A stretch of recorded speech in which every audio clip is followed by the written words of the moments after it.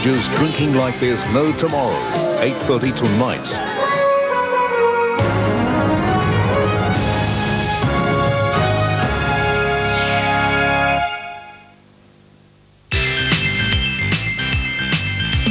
Tonight, one of our contestants could win a magnificent Mazda 323 Deluxe 5-door sedan. Mazda, nobody does it better.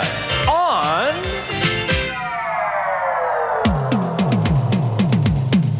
The Trivial Video Show. Now let's meet the host of Trivial Video, Michael Pope.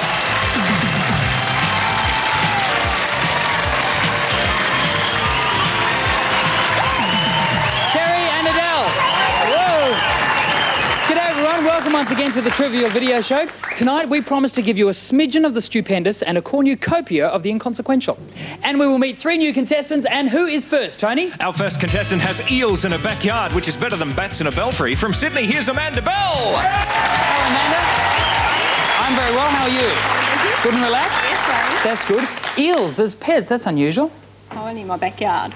Oh, you only keep them outside? It's in the river. Oh, right. I guess you're fairly elated about that. No, OK, good luck to Amanda. Moving right along, second contestant, Tony. Our second contestant's been to Sunday, Monday, Tuesday, Wednesday, Thursday and Friday Islands, but not Saturday Island. And he's from Brisbane. Meet Bill Galia. Hello, Bill. Welcome to the show. Thank you. All those islands, are they off Cape York Peninsula? Yes, right up the tip of Queensland. Right. Every day except Saturday. Why haven't you been to Saturday Island? There's none. There's every other day, but there's no Saturday. There we go. We should charter a flight, find an island and call it Saturday Island. All right? Yes, thank you. You're on. Good luck tonight, Bill. Thank you very much, Mike. And thirdly, Tony? Our third contestant, if we ask nicely, can pull a mean face. So let's try. From Brisbane, welcome Carol Harrison. Hello, Carol. Welcome to the show. Thank you. All right, now here is your chance. Will you please pull the meanest face? My daughter will kill me. No, go on. Yes, round of applause. Good luck tonight, Carol. No, you can't go now. Good luck to everyone on the Trivial Video Show. And let's check our buzzers first of all. Carol, you can use your face if you like to press that. No, use your hand. Terrific, that's working. And Bill. Great. And Amanda. Very good. 3 working buzzers, so 25 points to get you going. And let's get going right now. Coming up, we have the finalists of the world's biggest show-off competition. Mick Jagger and David Bowie.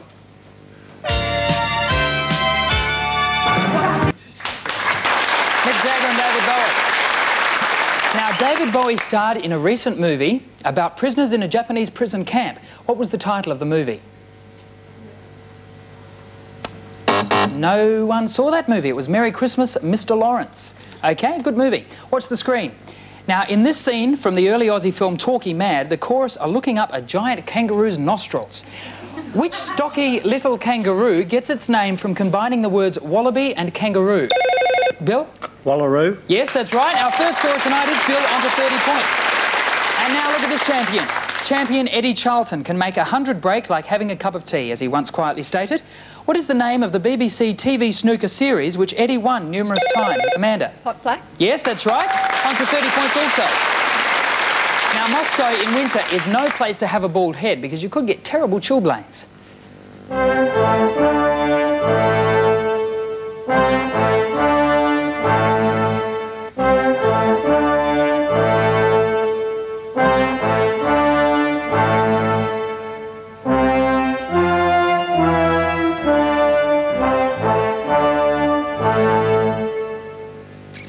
All right, now they were world leaders Macmillan of England and Khrushchev of the USSR. By what given name was Khrushchev known to the Western world? Bill? Nikolov. Incorrect. Carol? Nikolai? No. Amanda, have a guess? Nicholas? No, not Nicholas. It was Nikita, all right? Nikita Khrushchev. These two animals, these two are giant pandas. Are giant pandas herbivorous, carnivorous or omnivorous? Bill? Herbivorous. Incorrect. Carol? Carnivorous. No. Amanda? Omnivorous. Omnivorous is right. Well done, on to 35 points. The score's a bit uneven at this stage. Let's see what happens when we come back from this break.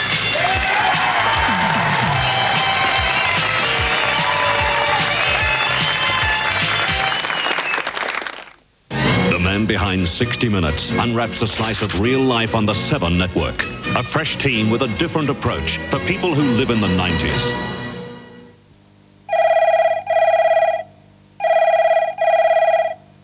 won't believe your ears. Call right now. 0055 12555. It's really hot. 0055 12555. Meet that special someone. They're only a phone call away. Call 0055 12666. Lines open 24 hours. 0055 12666. The Games of the 25th Olympiad, Barcelona 1992. July 25th to August 9th. Live and exclusive to 7. Presenting the Olympics, Lucozade, cool liquid energy. Carol, let's see if we can get you off that, all right? And if you don't answer a question in this round, I'll have to ask for another face. Okay, it's only fair. All right. Now watch this one carefully. It's from the old series Riptide, starring Ty Harden. Take a look. Hey, you two having a good time? That's what we're here for. Hi. Jill? No, thanks, miss. What's wrong then? Aren't you having a good time? This is your going away party. Of course I am. It's a lovely surprise, thank you. Don't thank me. Okay, now before we go on, that was a pretty blonde lady who just gave Ty Harden something to eat. What is the name of the actress playing the part? No one? No one recognised her. Let's have a look again and see if you at home know who it is. There she is. Surprise is the operative word, Joe? Of course, Jackie Weaver. How could you not identify that voice? Jackie Weaver it was. Now, the next question. Henri de Toulouse-Lautrec is not very interested in the painting he has just finished. Wonder why. What part of his body was permanently injured as a result... Amanda? His legs. That's right, as a result of a horse riding accident, on to 40 points. Watch the screen. This is the only Australian champion who can do a tyre commercial without moving his lips. What is his name? Amanda? Jack Brabham. Yes, that's right again, on to 45 points.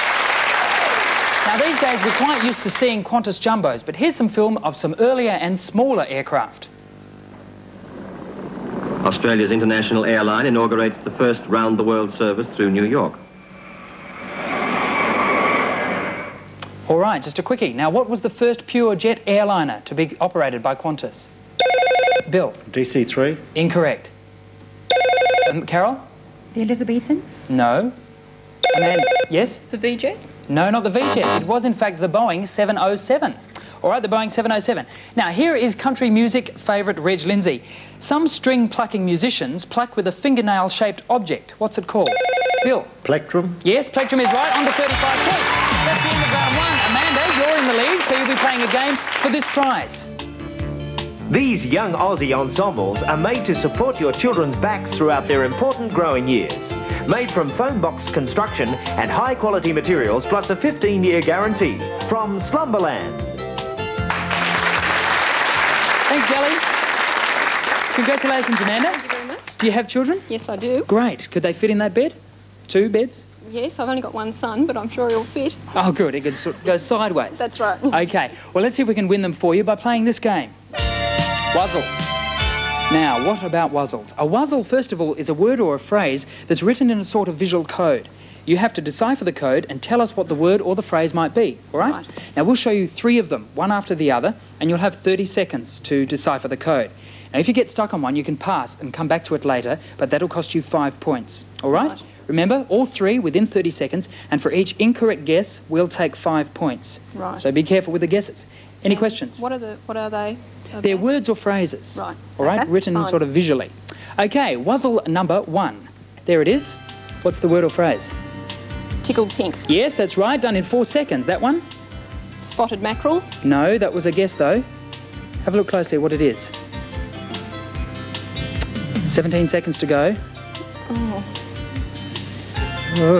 12 seconds. Pass. We'll come back to that one. What's that one? Ice cube. Yes, back to the middle one. There it is. 6 seconds. Dotted mackerel. No, that was another guess. Oh, no. Out of time. What a shame. Stay on there. See, they're holes. Holy mackerel. Holy mackerel. Holy mackerel. I was thinking of a fish. Yeah, well, you're right with the fish. Not to worry, Amanda. You're still in the lead. Good? Okay, yes, indeed. We'll take a short commercial break and let's see what happens with Amanda and her lead after that.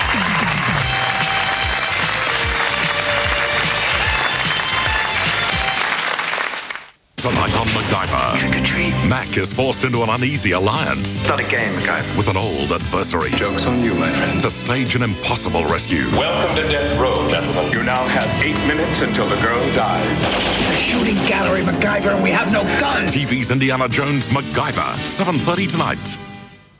I got a plan. The great new single from In Excess, Shining Star. Shining star. Joins 15 classic tracks recorded live around the world. We've taken a long time to do this album. We've really waited and waited and waited and waited until we thought we really had the right performance. The wait is Ladies and over. gentlemen, would you welcome the greatest rock and roll band in the world, In Excess! Live, baby, live! The risks have never been higher. The results more deadly. 8:30 tonight. Teenagers drinking like there's no tomorrow. Welcome back to Australia's favourite trivial video show with Michael Pope. All right, it is round 2. Now, Carol, you didn't answer a question. Okay. I tried. Yeah, you did try, but you didn't. All right, Carol, a face. Yeah, yes.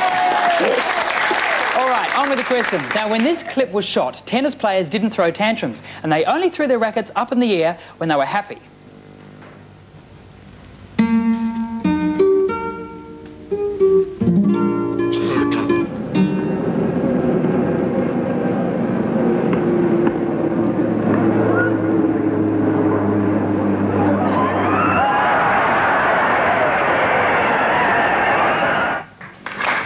There you go, you're certainly excited, and that was Neil Fraser. Now, at the start of the clip, you saw a famous tennis trophy. What was its name? Amanda? Wimbledon Cup. No. Someone else? Bill? Davis Cup. That is right, the Davis Cup it was. Good on you, Bill. Up to 40 points. Coming in second, only 5 points under. A duo this time, Laurel and Hardy. All dressed up for a night on the town. We all know it's Laurel and Hardy, but what were their first... Carol? Stan Laurel and Oliver Hardy. That's right, they were their first names. Good on you, Carol, on to 30 points. And now, Good Queen Bess. It's Good Queen Bess. When the Armada attacked her kingdom, one of her naval commanders was reputed to have finished a game before setting sail to defend England. What game was it? Carol? Chess. No, it wasn't chess. Someone else like to guess? Bill? Bowls, lawn bowls. Exactly right. Well done. It was, in fact... Do you know who it was? Who was the guy?